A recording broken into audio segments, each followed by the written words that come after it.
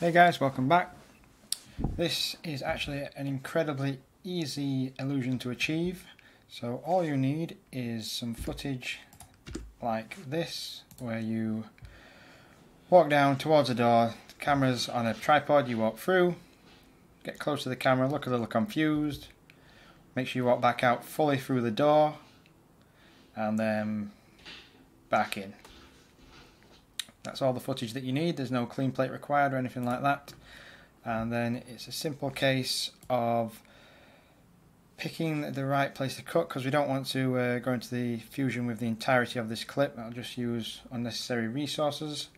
So we want to cut it just before we come through the door, and if about here should be fine.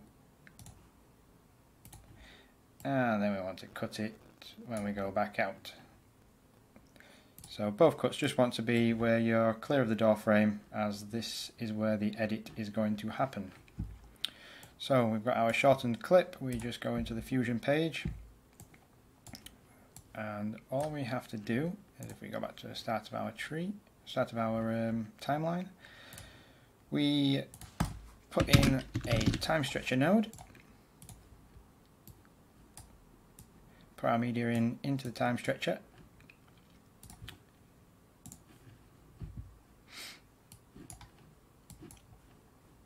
and then we select the frame we want to stretch, which we'll just use our first frame because it's got us clear of the door frame.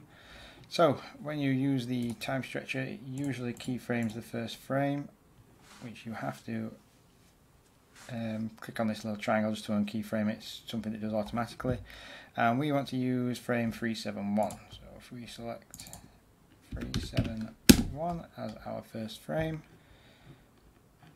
we should get in our time stretcher viewports, even when we scan through the timeline, it does not change.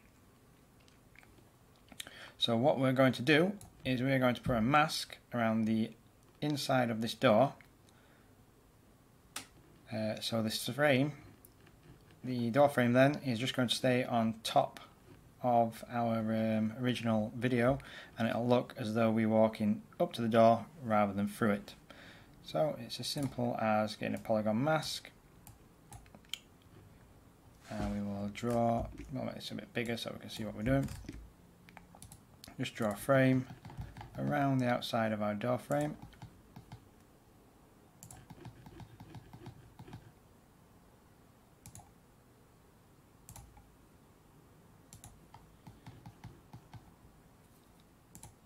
A little bit of lens distortion to compensate for.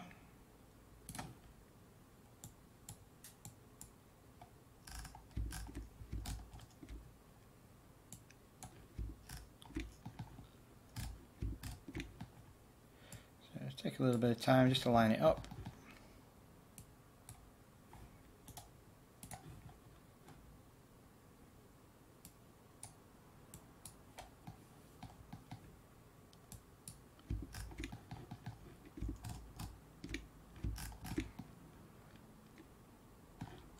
If we apply that polygon to our time stretcher.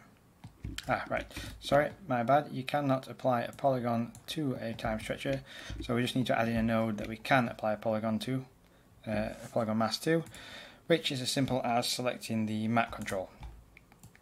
We select the map control, and then we apply it to our garbage mat, and if we put the map control on there, we can see that it cuts out the inside of the door and keeps the door frame on top.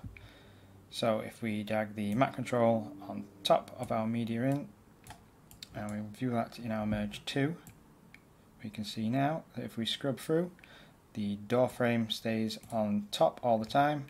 Even though we've walked through the door, it looks as though we're still behind it, and it creates this really strange illusion that we're walking up to a small door. Now you can apply a bit of a soft edge to the mask just to make it try and look a little bit smoother and blend in a little better. But if we go back to our edit page now and we play through, we should get an illusion where it looks like we're walking up to a small door frame, we walk back, and then we just walk through. Now if you notice, you can see where we make the cut because we get a flash and the lighting actually changes. So the simplest way to overcome that is if we go to our effects library and just apply a cross dissolve between our two scenes, and that will just smooth out that transition for us.